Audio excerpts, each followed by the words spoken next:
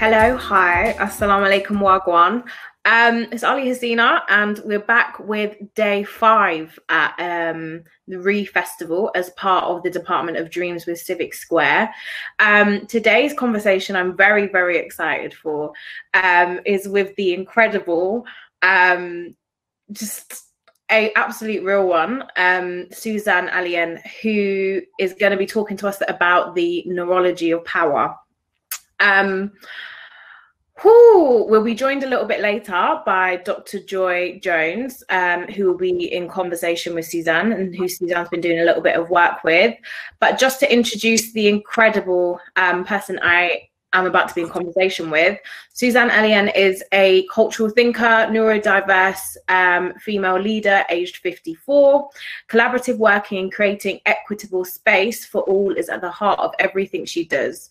She is driven by the belief that considering people, profit and purpose at all levels of business benefits both organizations and wider society. Her portfolio of clients have included Barclaycard, Channel 4, V&A, Wellcome Trust and Roundhouse. Within the arts, she has an impressive track record working with the UK's writers and poets on their professional development and associated shows. She is an inaugural Arts Council England changemaker, through which she was commercial brand and strategy director at Apples and Snakes, where I met Suzanne. She is a fellow at the RSA, a cultural animator for Signifier, and a visiting research associate and guest lecturer at King's College London. One time for Suzanne. Pew, pew, pew, pew. How are you, Suzanne? How are you doing today? Oh, seeing your face is absolutely gorgeous. It's made me happy. It's absolutely gorgeous. So it will be a little bit of like an informal conversation today. And I know you've got some slides to share and some of your work around the neurology of power. I remember the first time like you spoke to me and you just used this term and I was like, the neurology of power. And I'm sure we'll get into a lot of that a little bit later. But I just wanted to ask, you describe yourself as a cultural thinker. What is that? And what does that mean? So the reason that no one's heard of it is because I made it up. I kind of like doing that kind of thing where there was nothing that existed that described what I was trying to do. And I'm a great believer, if it doesn't exist, do it for yourself. So it is someone, for me, it means that I look at kind of society's big problems and I think about how I might find at least a contribution to a solution using thinking about root cause, which is how neurology of power comes in. Because for me, a root cause to discrimination, prejudice, lack of diversity, lack of inclusion, all of that, I think that the thing that no one is really talking about, as if it's a taboo topic, is power. So as a cultural thinker, I look at that, I think about it because I'm dyslexic, I tend to find a gap in the market. And then for me, being a cultural thinker is about being collaborative as well. So, you know, we guys work together. We then talk to audiences, we ask them about our research, and then kind of working iteratively, which is like the poshest word I know. So what I really mean is like we do something, we have a look at it, does it work, does it not? We reconfigure it and we keep moving forward. Does that explain it? 100%. So the importance of the process and the reevaluation and that continuing in order to understand the context that we're currently in, but also create something that is a little bit more robust than what we currently have. I think that's crucial in order for us to move forward. So you talk quite a lot about working collaboratively, and I think even within that like iteration phase of the things that you've just spoke about, collaboration is completely key in the way that you work. Can you tell us a little bit more about that and your practice and what you do? Yeah, so I mean, the truth of the matter is that you can see the color of my skin and you can make some assumptions about gender.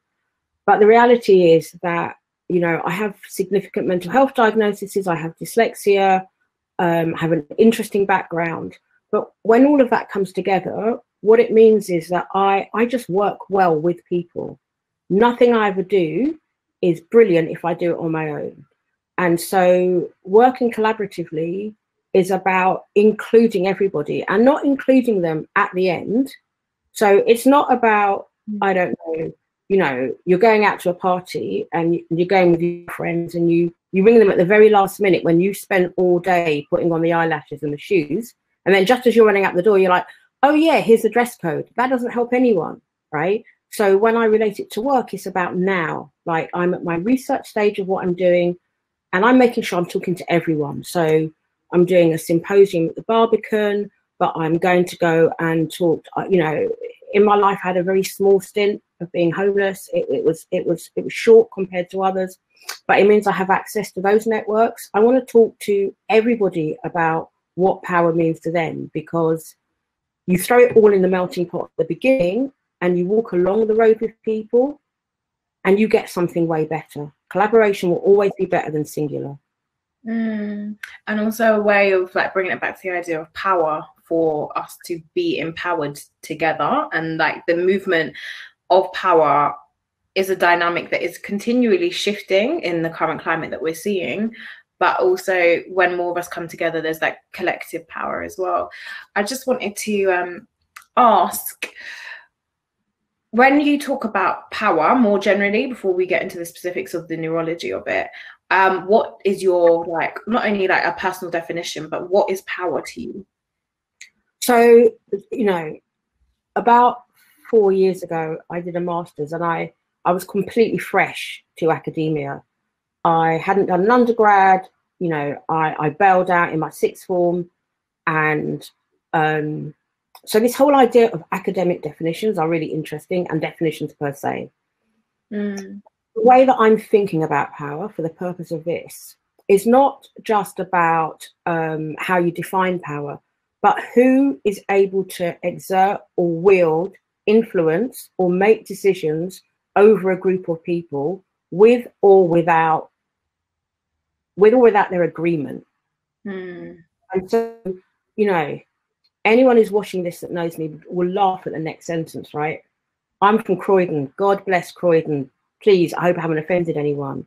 But what I mean by that is, I'm glad I did my master's, but if everything I'm talking about doesn't make sense to me on a real level, then it's really pointless. So I would encourage people to think about what power means to them. And I was going to bring it up later, but if you give me a second, there is an amazing, amazing quote. It's attributed to Alice Walker. But, you know, as an academic, I had to do my due diligence and see if I can find it, and I can't. But either which way. So it says the most common way people give up their power is by thinking they don't have any. Oof. And I think that one heard it. Yeah, it's really easy, isn't it, in this moment to feel like we don't have power. So I don't know, does that? Yeah, 100%. And I think those are some of the things that we've been talking about and weaving through this festival as well. The idea of power and powerlessness. And I think there's a lyric from Akala. It's like, absolute power corrupts absolutely, but absolute powerlessness does the same. And just looking at, it's such a thin line to say that like power is in the mind, especially when we come from like economically, socially, like devastated areas because of the use of power that has corrupted where we're from. But the idea that we have no power is something that again comes historically from those who have corrupted or what we view as power. And so I think there's something really, really powerful in that sentence by Alice. And also something that feels very like urgent for how we're trying to move forward. I just wonder, before we like move on to some more questions, if you had any reflections on what you've seen in the like last couple weeks or months with regards to power shifts and dynamics. Well, you know, the funniest thing about the work that I'm doing, and you know this more than anyone else, I started this maybe 3 or 4 years ago. I never expected to be where we are right now, not just with C19, but with Black Lives Matters, with world events. And when I first started this research, it was really about the area that I work in, arts and culture, and more specifically, the fact that I work in publicly funded arts and culture. And for those that don't know, that means your money is paying for all of the big institutions, and they should be reflecting you. And so my thing, you know, as a leader, was that I was often the only person. And so for me at that point, that's why I started Neurology of Power. Now, move forward a few years, and all of a sudden that research has broadened, because now within coronavirus, I'm very much considering as part of that research, what does power mean to us individually? What does power mean if you're on lockdown? What does power mean in the concept of racism? What does power mean in terms of what we are trying to achieve as a society? And so I think hopefully we will get Joy on with us soon, but certainly there's some really interesting research around power, the brain, racism, how it affects the brain. There is some, and I say this all to say I'm not a neuroscientist. What I'm doing is kind of like, I kind of sit in the center and just reach out my tentacles. And then what I'm really good at doing is putting it all together. But we definitely need to be thinking about the biological impacts of what's going on in our brain at this moment. And it's not for me just about the Black and brown communities, although for me that's extraordinarily important. And I would hope people seeing our experiences right now would understand why. But actually, I think C19 has taught us that we are all joined at the ankle in this world. And for me, the biggest thing about my research is that if we don't move together well, no one's moving at all. 100%. I just want to amplify that notion, and also something you just said with regards to like where we're at now, informing how much nuanced and how deeper the research we're doing is now. So it's not just about it's not just about how power is held in these institutions, in these spaces, which is where you may have been a couple of years ago, but now it's more like the personal power and how we all define that. And I just can't wait to read whatever comes out of this. But I did want us to bring it back to the term and just find out a little bit more about that journey. How did you get to the neurology of power? So just going back a little bit, and bear with me, I've been working in the cultural sector, and actually I've done very, very well in the commercial sector, but I wanted to work in the cultural sector because I met some amazing poets. So a little shout out to Malika Booker and Roger Robinson, who were the people that I met, and they were super young and of course still super fly, but I knew their work was important. Move forward a few years, and I really struggled in the sector. Every time I went to do work, it didn't matter how much we sold out, it didn't matter how strategic we were always positioned in that diversity box. And being as though that I'd come from the commercial sector where I didn't have that was not my norm, right? And eventually I went to university and I learned what academia does, but I also learned, being the only Black person in a cohort of 90, that I looked at things in a different way. And I started to think about, like, I'm 54, I've been around the sun many times. The Race Relations Act was in 65. How are we still here with, there is no great words, but diversity and inclusion? How are we still here on representation? And essentially, 4 things happened very quickly. I finished my research. I did anyone who knows, like, I got a massive grant to kind of elevate my leadership skills. While I was doing that, I started to read a bit, and I realized that in all of my academic reading, no one talked about power. And it was like a light bulb moment. I was just like, hang on a minute. How can you be talking about structural changes and you're not thinking about power? And then I read this pop piece So pop science is kind of like, you know, you might read it in, sorry, Cosmopolitan. It's where someone's taken the essence of something from academia, but they've kind of slightly sensationalized it. And so this headline said that power damages the brain. So that was like my second stake. And my third stake was that I thought, wow, so if it damages the brain, which I was a bit, you know, I was a bit suspicious of in terms of it just being a general statement, I knew I could track back, and I found the neuroscientist whose paper it was, which isn't quite what he said. What he said was it changes the brain's makeup sometimes.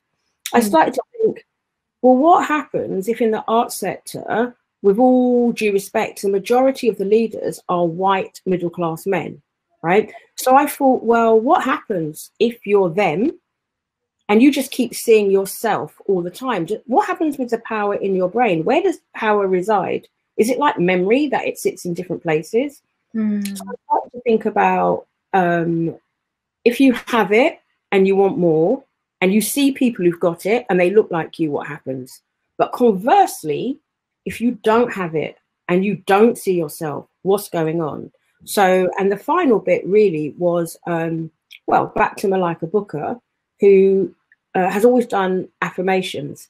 And to be honest, before I kind of stepped onto the more artist side, I was like, you're bonkers, love. What are you doing? I like affirmations. But now we know that that really does change the makeup of your brain. And so all of that came together. And I was like, I'm gonna do this research. I'm going to think about where power resides in the brain, but I'm also going to think about who's doing that work. If I read a paper, what lens are they seeing it through? Are they seeing it through a lens of potentially being racist? Are they seeing it through a lens of their belief system?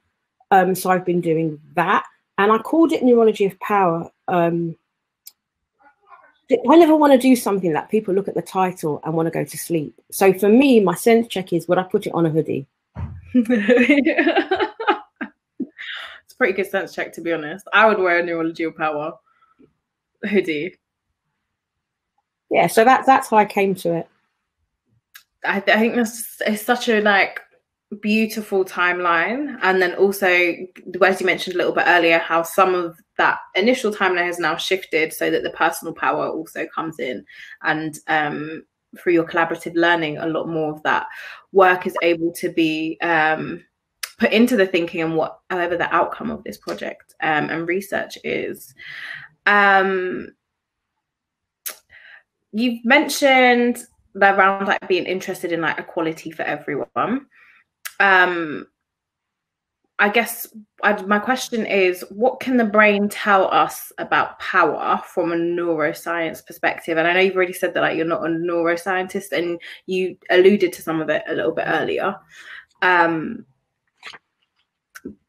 So let me tell you what I'm doing at the moment. So research around power in the brain is actually mad new. So and it largely sits under two areas called cultural neuroscience and human neuroscience. So the work that I'm doing is so ahead of the game. It's ahead of, in part, what neuroscientists are able to tell us.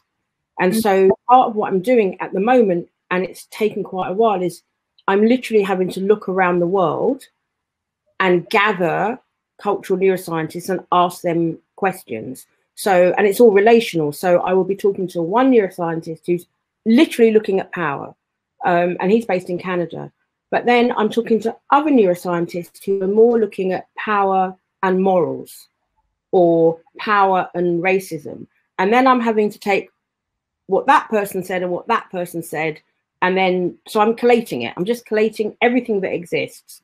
But I guess something that is really, really interesting is that at the moment, neuroscience can use magnetic pulses to show your brain creating empathy.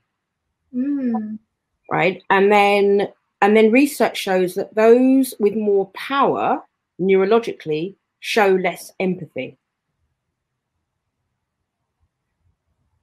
And of course, then the more power you have, potentially the less empathy. Now, the thing about this particular piece of research, it was done by someone who I feel sees it through a very good lens in terms of humanity ethics, values, morals, ethnicity. And what he says is that the shows don't consistently show this happens. So it'd be really wrong for me to say that it does. And of course, that's why, for me, this is quite an interesting space to be, because I can't just go and look at those headlines, which says power damages the brain. I actually have to go back and back and back and then find the neuroscientists and then go and talk to them. But the way the research is going at the moment is that it shows that empathy and power are linked, and that the more power you have, the less empathy you may have. And again, just for the purposes of the tape and those at home, not always. And I guess for like that conversation, or just like the outline of that your empathy decreases if you have more power. And again, this is nothing to do with the research, but I'm just interested in what your personal opinion is of why that might happen, and how whether that's just from the interactions of things that we've seen when being in these spaces, or through interacting with people who have power and who believe themselves to be powerless. Why do you think that is the case when it comes to there being more of a correlation towards lacking empathy when you are in a position of power? So I think what I can say is this, that, I mean, you know, because I call you, so keeping it maybe a little too real for everyone, I will ring and be like, oh, yeah, why am I doing this? I'm not a neuroscientist. and then we go back and we have conversations, and we eat raw chocolate cake, and we drink green juice. And then I come back to this point that actually I have a different lived experience. And what I'm trying to do is balance science, and sometimes you have to ask, what is science? With the value of lived experience, and also the value of different traditions.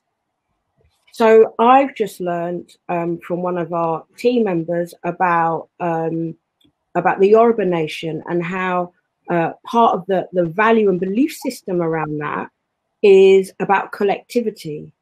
And so when you say to me, what are my beliefs, then personally, that's not my culture. But what I've learned from that is that I believe that we're all interconnected. I also have probably a different belief to that of most of the global north or the West. The way that I've lived my life, as best as I can and not all the time, is that I believe that power is this kind of, in one way, this mystical kind of gassy, you can't quite hold on to it. But I do believe that if you give it away, your power increases and everyone else's power increases. Whereas I think really in Western society, power is about something that you have over people. And power is about the more people you have power over, the greater your own power is. So if I sort of bring that in, you know, I kind of like this idea of there's me with many hats. I kind of bounce into it and I'm like, well, what do the academics say? And then I bounce out of it and I go, well, how do I feel? And then I go and I talk to, you know, to different audiences, and they say, well, this is how we feel about power. I'm working with the Banff Centre for Creativity and Arts, I think they're called, in Calgary. And they're about leadership through wise practice. And so if you really look at what First Nations and Indigenous communities and nations have to say about power, it's entirely different. They view power, they see power, they have this whole idea of interactivity, so that the elders and the youngers, all of those views are valued and they all have power. So I think what I'd like to do ultimately is bring together that scientific fact and bring it together with what lived experiences are. Amazing. And I'm so happy you like touched up on like the indigenous cultures, because from the way that we're describing the hoarding of power, for me there's a direct link to the coloniality of it and the like colonial project that told the rest of the world that this is how we should view power. But then if we look at our relationship to power and being empowered from more of like an indigenous stance, then a lot of the fear and the uncomfortability of our own power sort of begins to reside, because we realize that whilst we are very important as like individuals, we're also even more important together and in that like communion. We've got Michaela in the background. So hi, Michaela. Hello, everyone. Who is holding up Dr. Joy Jones. Dr. Joy Jones is a physician, musician, anthropologist, and activist. And she's joining us as well. She is a board certified family medicine physician. She focuses on optimizing the physical health of disenfranchised communities in need. And Suzanne's been doing a little bit of work with her on the neurology of power. So welcome into the chat. Suzanne, over to you. Oh, Joy, I'm so glad we got this text sorted. Michaela, thank you.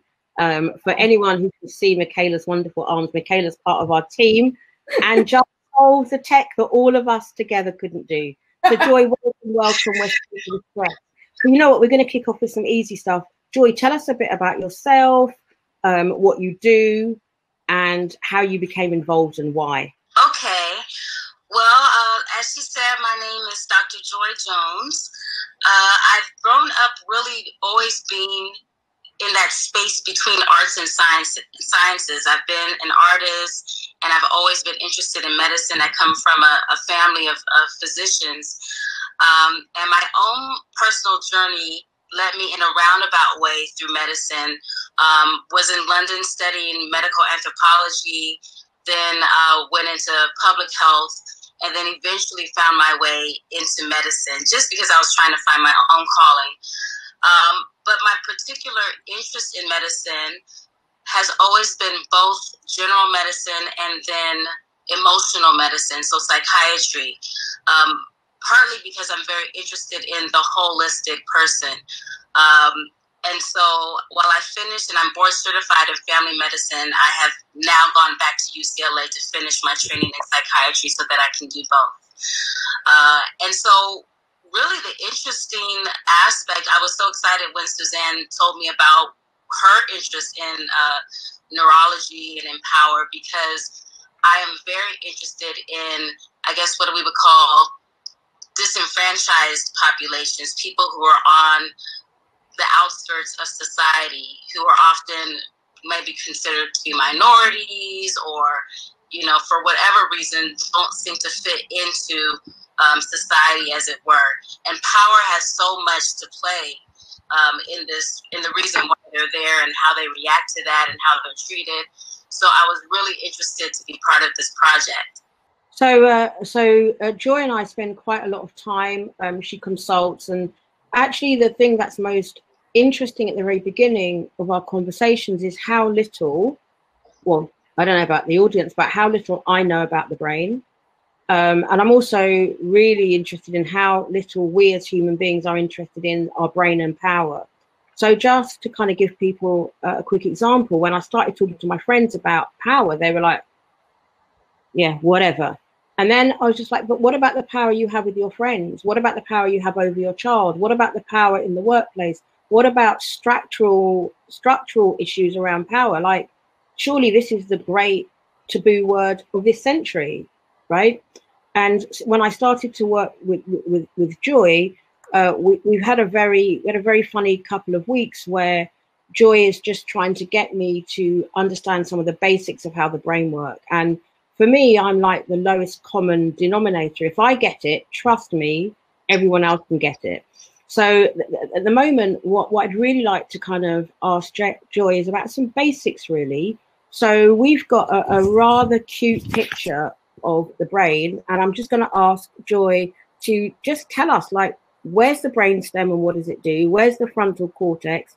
And my favorite word, where's the amygdala? And the reason we're all laughing is that I can only just about say that word now. So I'm going to share the screen, and an amazing feat of tech, you should see a beautiful image of the brain. Joy, take us through that just very simply in like real layman's terms. Just pick 2 or 3 areas and then I'll use a separate image for the amygdala. Okay.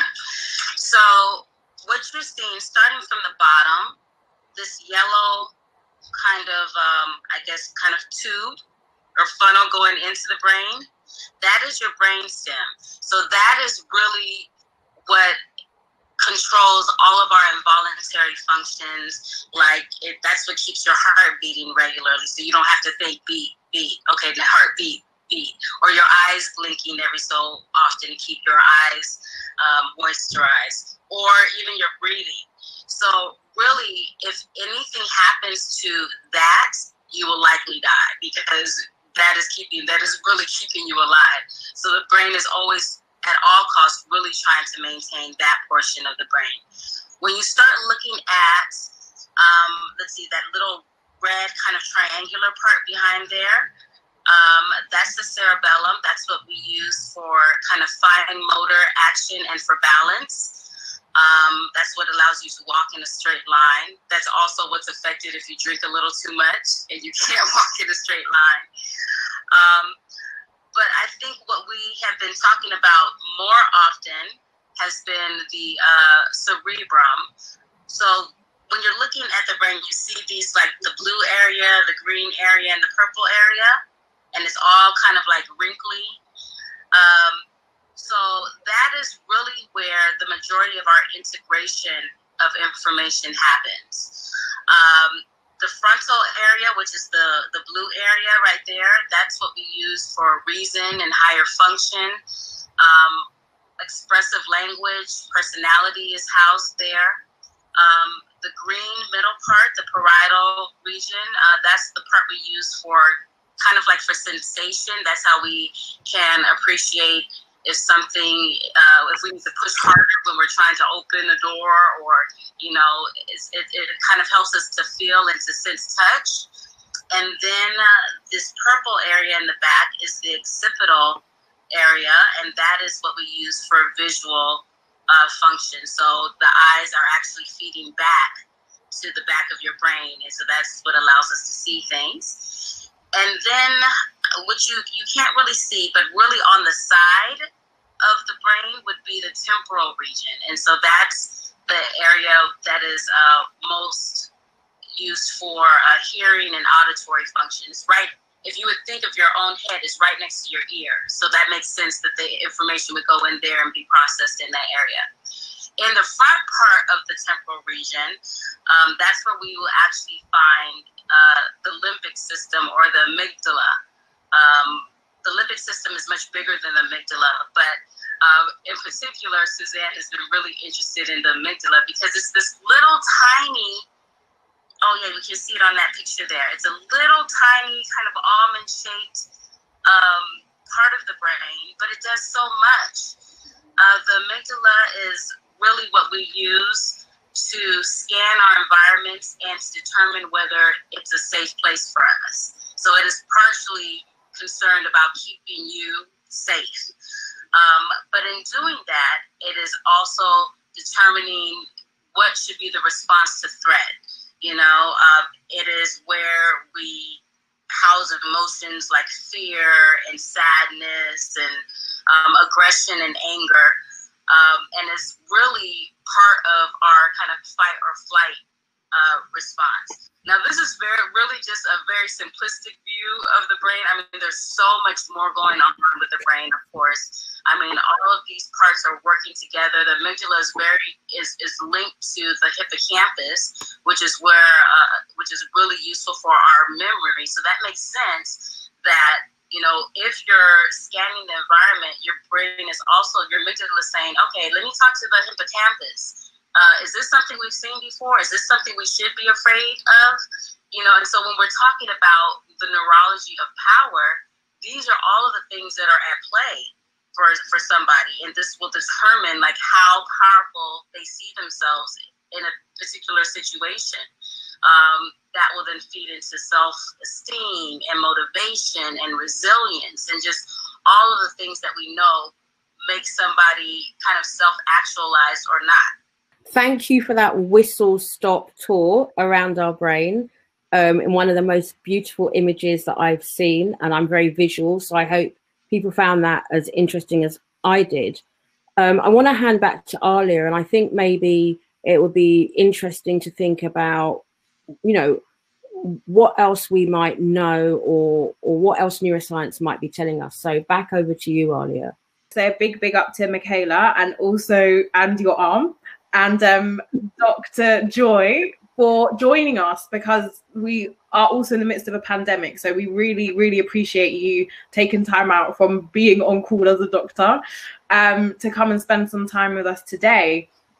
I wanted to have a little bit of a chat about some of the things you just said, looking at the images we just saw and how such a tiny part of the brain is responsible for so much. And again, the miracle of life. How is this going to inform the research you guys are doing moving forward? How we've looked at it so far is that we've started to kind of do literature reviews and to look at what's actually been done in the field of neurology and neuroscience around power. And there really, to be such a major issue and something that we deal with every day, there really is not a whole lot out there is what we've been finding. I know that we talked about some of the structures in the brains, but what we have not talked about is, you know, the chemical pathways and the neurotransmitters and the hormones. Like, all of that is impacting your sense of power. For example, we know that when we're looking at primates, the alpha male, or the gorilla who is like running the whole colony, usually has higher levels of testosterone, and that has so much to do with, you know, their ability to be powerful. So I really think that we're kind of still at the beginning stages of really trying to figure out what are all the components, just even beyond the structural components of the brain, what is really feeding into what makes us feel powerful. Amazing. And on that point, so what research is already available and what isn't? So let me jump in. So what the thing that has been interesting in this is that I've literally had to go and dig. So there's an amazing cultural neuroscientist at McMaster's, and I won't name him because everyone will just be ringing him up to try and get info, and he'll just be like, Suzanne, what are you doing? So he's really a leader in terms of power in the brain. And I would say that, in truth, a lot of the questions that I'm asking when I talk to him is like, well, you're asking questions that I can't answer for another 2 years. So it's very much at the moment about taking where we think that research is going. But of course, we're then trying to do something very different, which is we're also trying to bring in lived experiences, and oral traditions. And for some communities, what is going in your brain may not be documented. So the reason why I wanted to frame this under being a cultural thinker is that it's science, but whose science? Who's dictating how science is done? How are we quantifying that? But it does ultimately stem back for me to what Joy was talking about. What are the neurons doing? What are the chemical pathways doing? And really importantly, you know, people often say, what do I want out of this?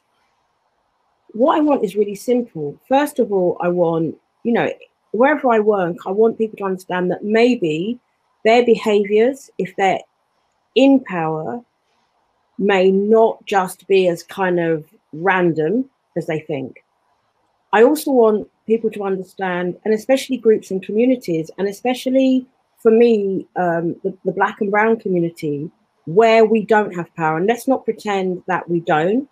There are specific places and sites in the world, but we are very powerful.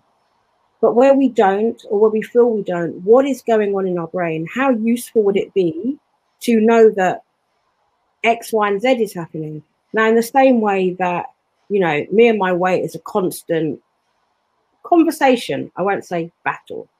And imagine if I didn't know that eating sugar makes me like a 5-year-old and put on weight, right? That means I don't have power. I don't have knowledge over what's going on.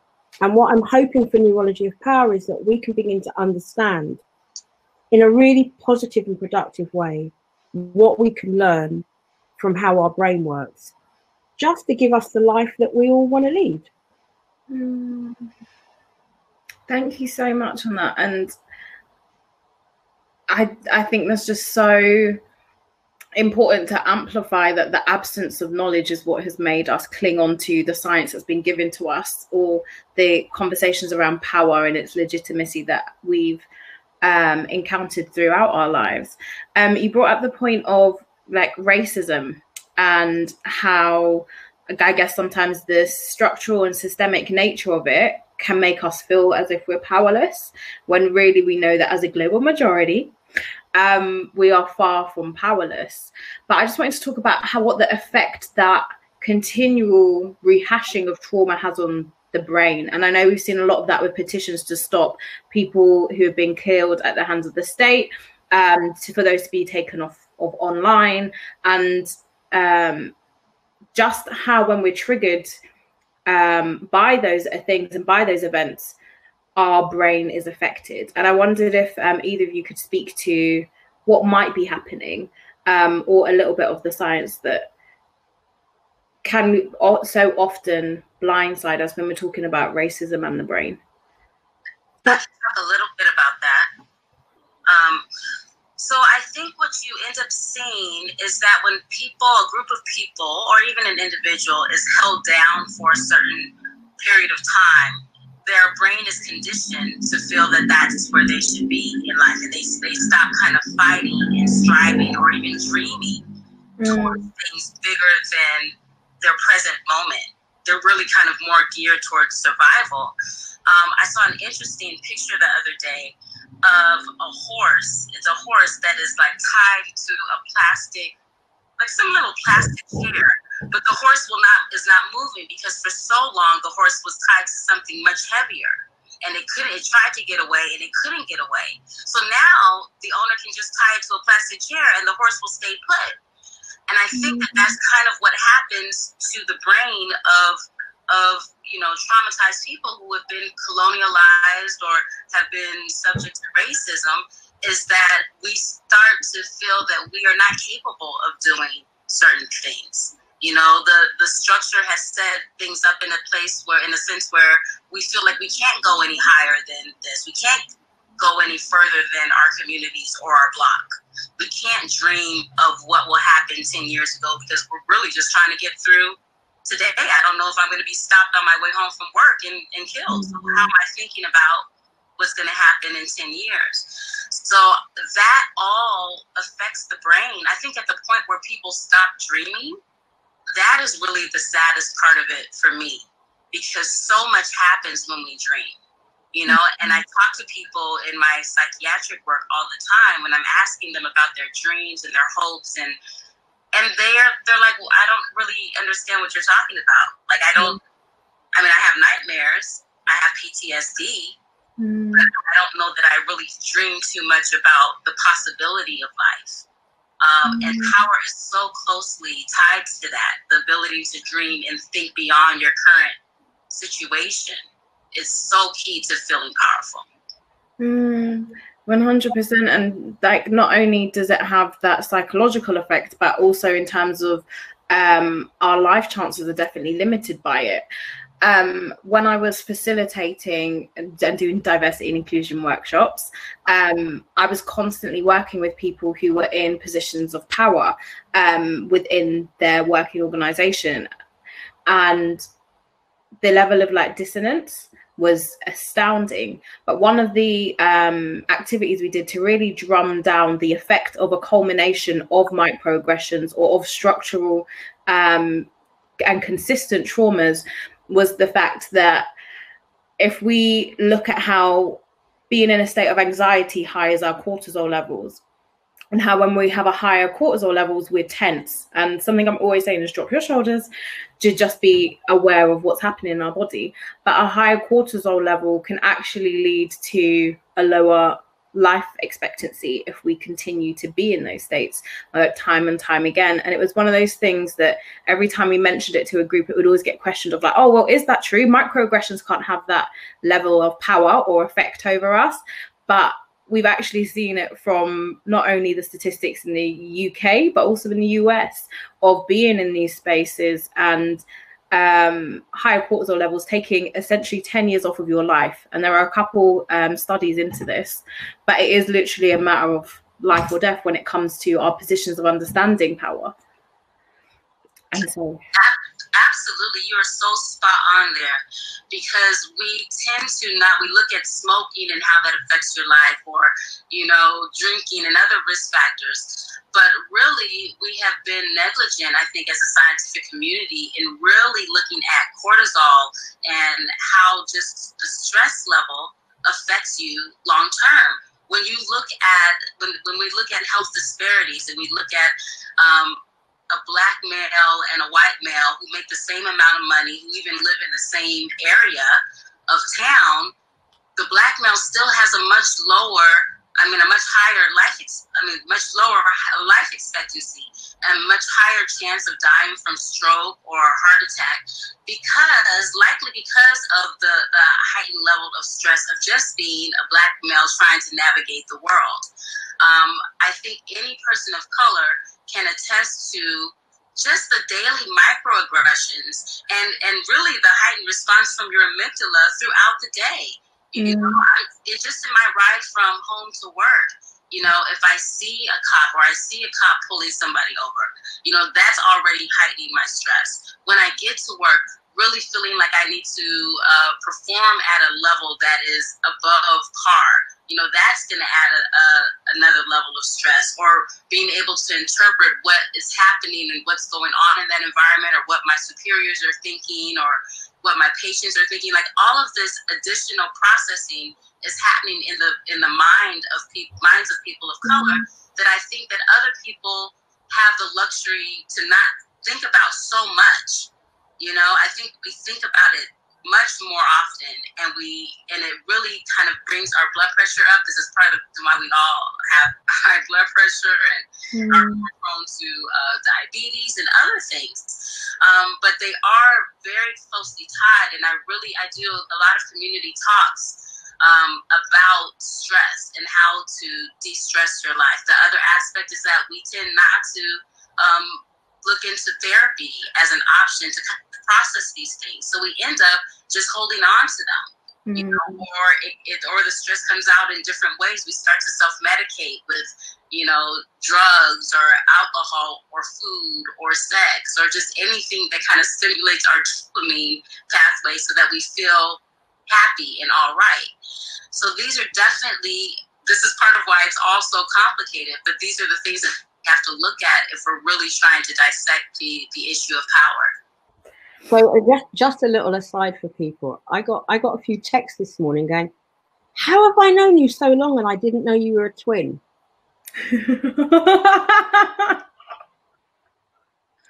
I'll leave it to everyone to figure out while I go back to neuroscience. I think, you know, when I started this piece of work, and it is very centered around science, it's very centered around neuroscience, but you can't answer anything with only one strand. I just don't believe the world is like that. And that's why, for me, it brings in, you know, psychiatry, psychology, and all the social science, but also it brings in people's experience. And the thing that I want to share that my friend was talking to me about this week.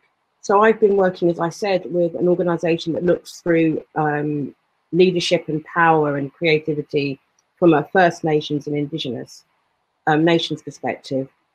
My friend who would talk about herself as being part of the Yoruba nations gave me this beautiful, beautiful example. Now, I haven't seen the film, but for those that have seen the film Avatar, essentially part of the premise is that everything's interconnected. And so your ability to have power is based on how you interact with the plants and other species. So for me, that's what this work is about, and that's why it's complicated, because I'm looking at it through the lens of science, but ultimately we're asking what can it do to benefit us and society. And for me, the world cannot be right while we need Black Lives Matters, right? And so this is for everybody on the planet. Like this is it doesn't matter what your ethnicity is.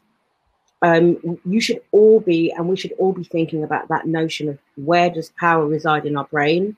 How do we use it? How do we share it? How do we use it for good? Because without that, we just can't move forward.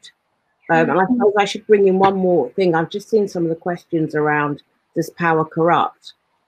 And I can't answer that. What I can say is there's some research and more psychological research about something called personal power versus social power. And some scientists have it different ways. But essentially what it says is that if you are using your power for the benefit of society, you can sort of move towards asking the question as to whether that would have a different impact in your brain. But if you're using your power for personal power, for your own gain, then I'm curious to know what does that do on the makeup of your brain? So those are the sorts of questions that we're asking. And I know you've both of you have spoken at various points, whether in this session or not, about how power changes the way that the brain responds to others. Could you speak a little bit more on that? And then we're going to grab some questions and comments from everyone else. So I'll start.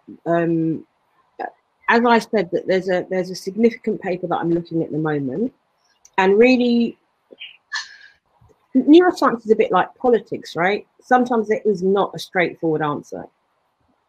And so what the research is showing is that the more powerful, and of course what I now have to ask is, how did they measure power in that person? The more powerful someone is, the less their empathy, their ability to empathize becomes. Now, that is really, those actions and those thoughts are housed within your skull, in your brain. And so the question becomes, something is changing in your brain. Hence, the Atlantic's pop headline, power causes brain damage. If you go back to the neuroscience, if you go back to the person they're quoting, what he's saying, let me repeat it again, is that in terms of power, which is somewhere in the brain, your empathy levels, the more power you get, the less empathetic you might be. And therefore, that is essentially changing the makeup of your brain. I don't know if there's anything that that Joy might want to add into that.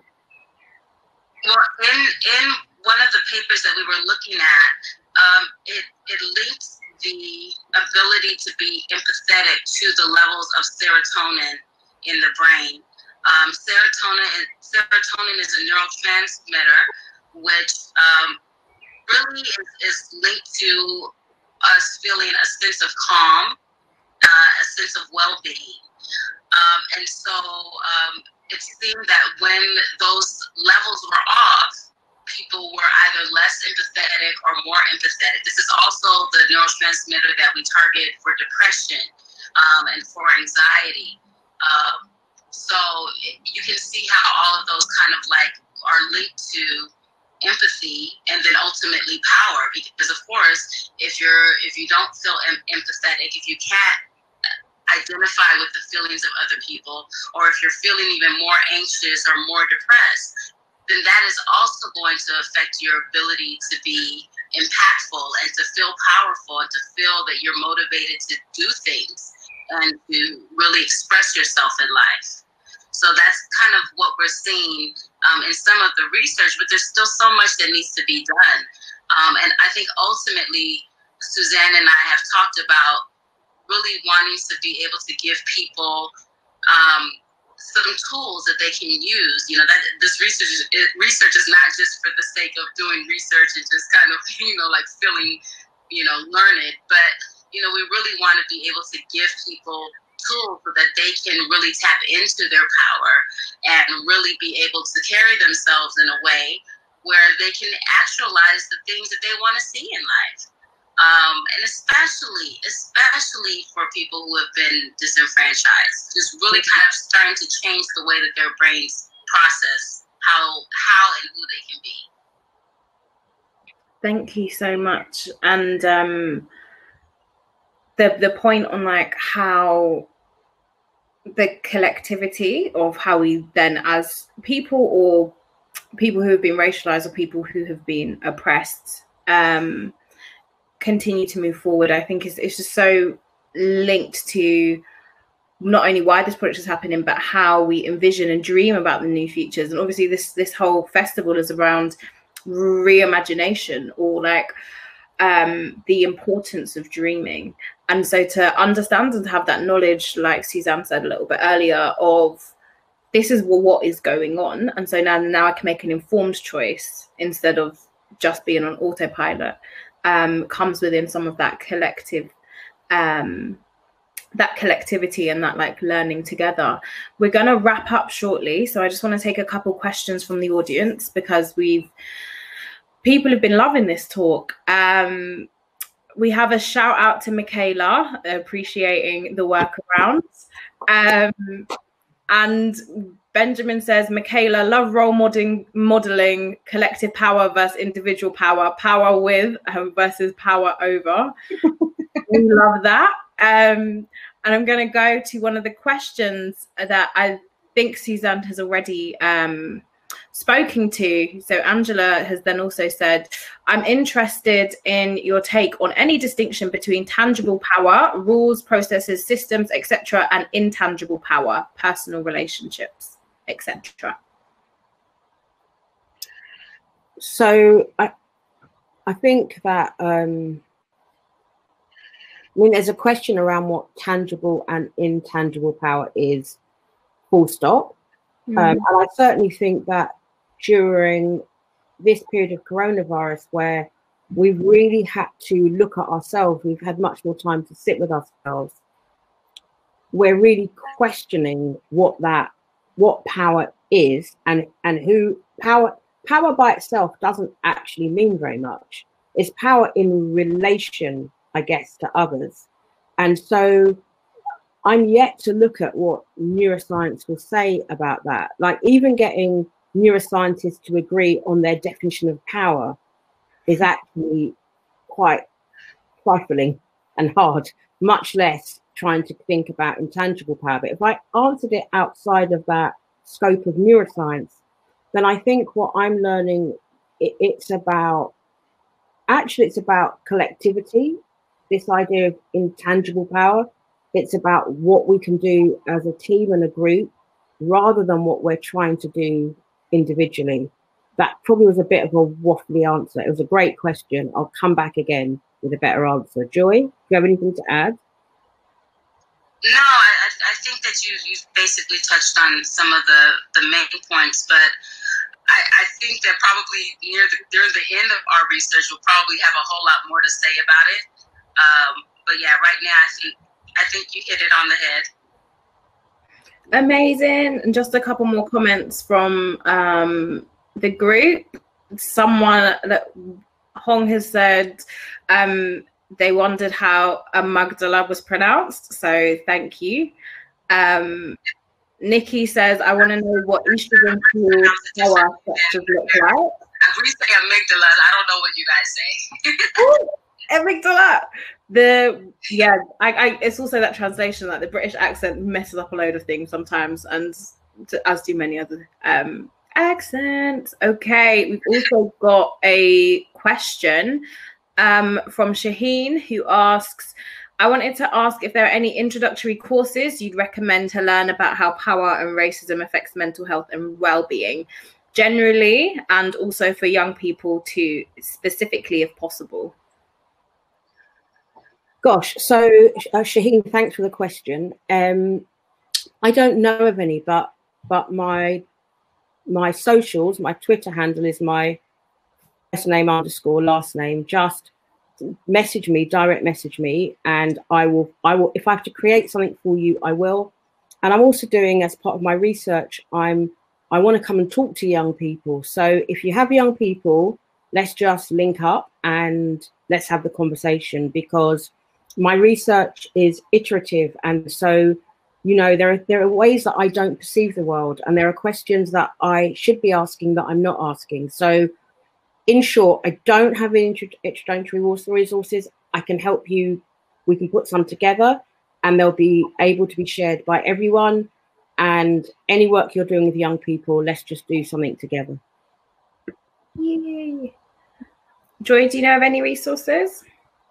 I don't. This is actually, as a formal field, like racism and the brain is kind of new for me. Like I've studied, effects of the brain in other ways, but I'm really excited about what we're seeing. So as I get resources, I'll be sharing them with Suzanne, and hopefully Suzanne will share them with everybody else. Amazing. And also, just on the point of like social media accounts that might break down some of this, there's one called the Holistic Psychologist that has almost like a racial justice lens to the way that they look around therapy and gaslighting and all of those different things. So I don't know if those would be helpful, but I can also send a list of the ones that I keep up to date with in order to heal and move forward. Hong also says, I'm going through CBT at the moment, thank you NHS, and it's teaching me a lot about empathy, which is fueling my activism against racial injustice. Is CBT where we should be directing our energy in dismantling structural inequality? Sorry for oversimplifying. Quote, I want to know where to direct my energy effectively. I'm going to point that left to Joy. Go ahead, okay. CBT, or cognitive behavioral therapy, is really looking at I guess the connection between our actions, our thoughts and our actions. And I can definitely see how that will help us, being in tune with that helps us to be more empathetic. I would say for you, whoever asked the question, thank you for that question. I would say that if you're feeling more powerful and being more empathetic to the plights of others, and that's making you feel more like an activist, and like there's things that you want to do now that you weren't able to do before, by all means, tap into that. I don't know that there's any one route to, I guess, kind of dismantling structural injustice. I think that we're definitely going to have to approach it from many different aspects. Mm-hmm. But what I have realized is that taking care of oneself is integral to being able to fight any kind of fight.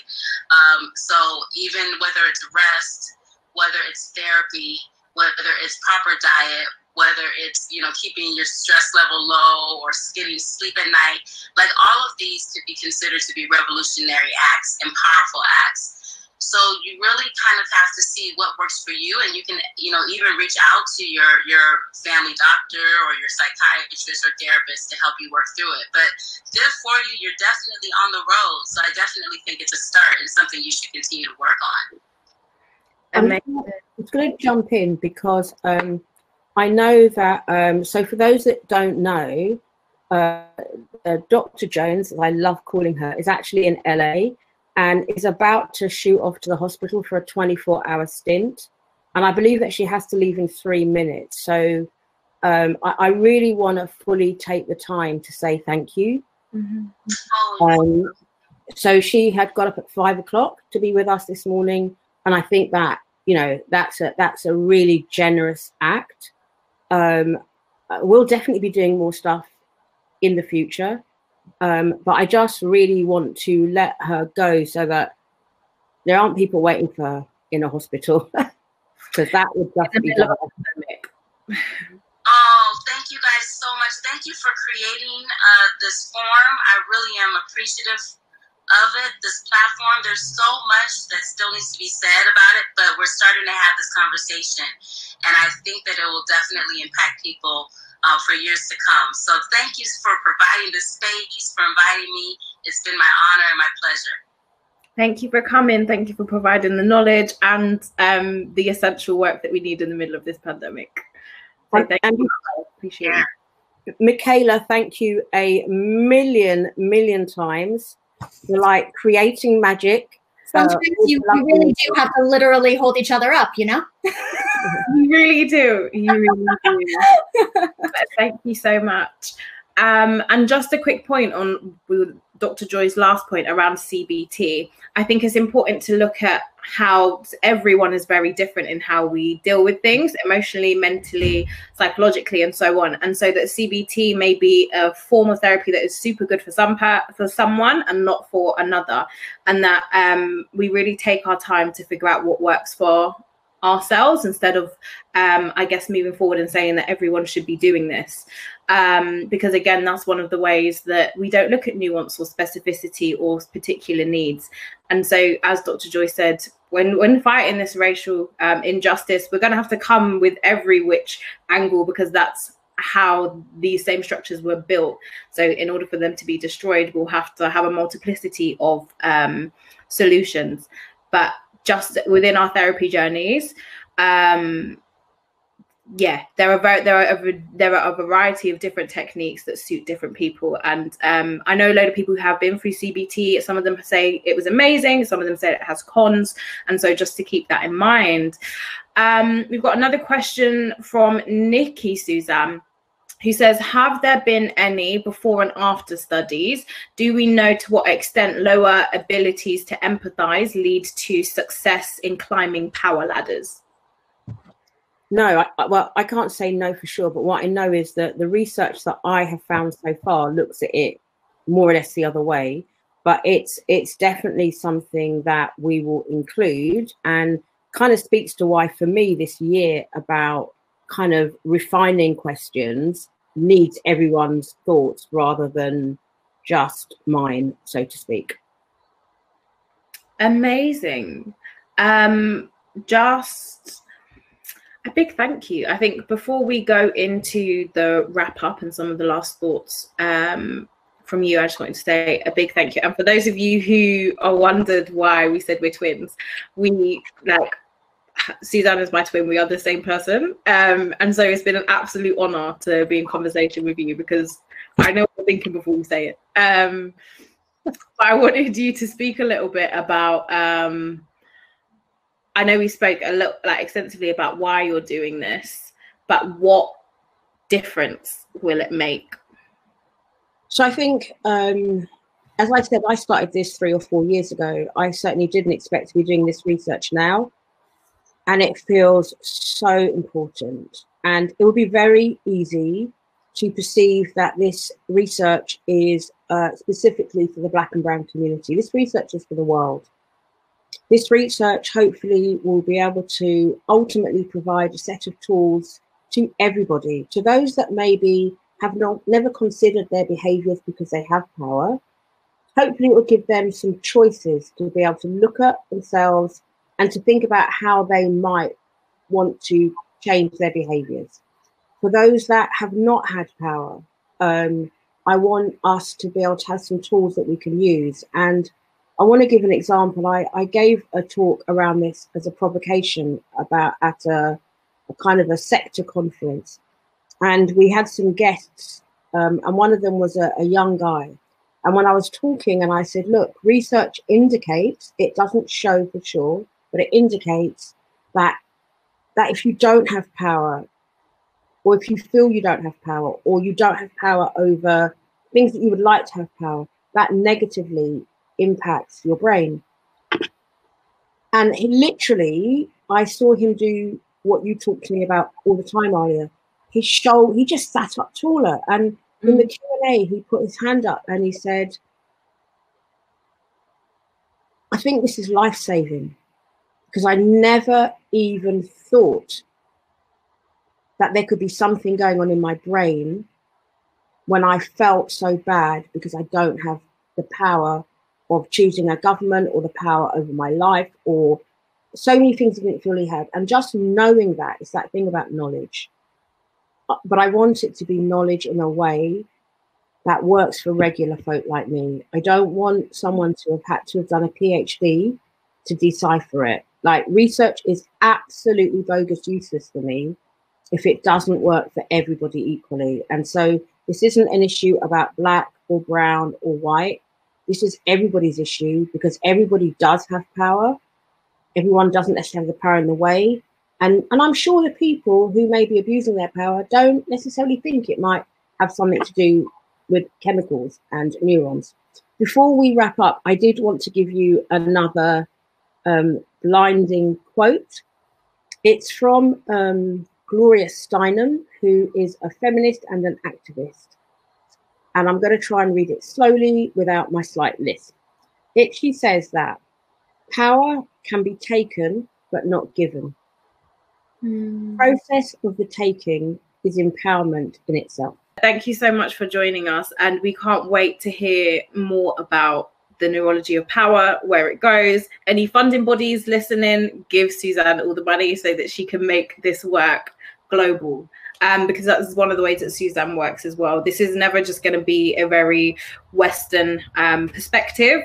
The diversity of the knowledge production is always something that Suzanne centers in her work. So we will be getting global perspectives and putting it into a project that, like Suzanne said, is going to benefit everyone. So thank you everyone for listening, and thank you so much for joining us. Thank you to Aliyah and everyone else. Lots of love, and big up Suzanne one more time. Thank you. Have a lovely day. Bye.